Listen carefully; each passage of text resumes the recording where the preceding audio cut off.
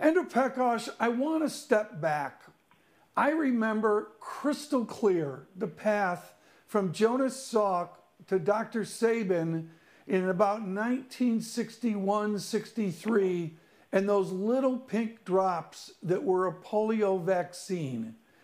When we get a vaccine for this horrific virus, is that what it's going to be like? We're all going to line up and get drops in our mouth? Well, you know, it's really difficult to predict the future, but I would imagine that we are going to get a massive vaccination program going in place.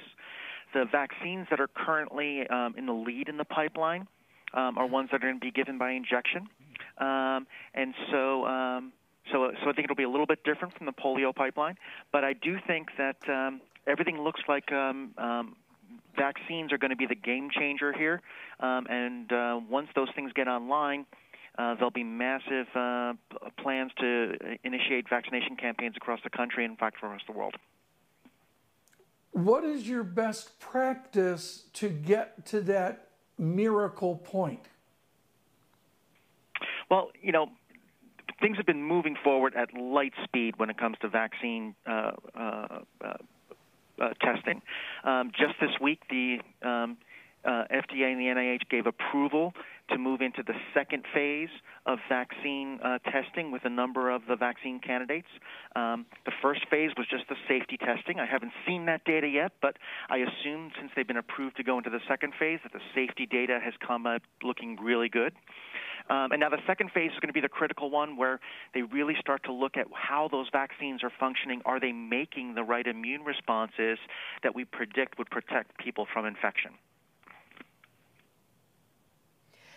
Good morning to you, Andrew. Let me ask you about the mobile technologies that many countries are employing to try and get us out of lockdown and to reopen economies. Here in the UK, I'm talking to you from London, and by the middle of this month, there is a hope that there will be wide use of an app that, if it's taken up sufficiently, would be able to help in that endeavour. How excited is the medical community about this as a way of fighting the virus?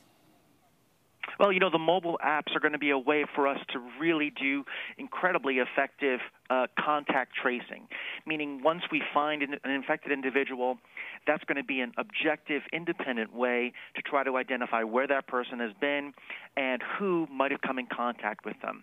And for that recovery phase of this pandemic, that's going to be the critical way that we're going to use to try to minimize the number of cases.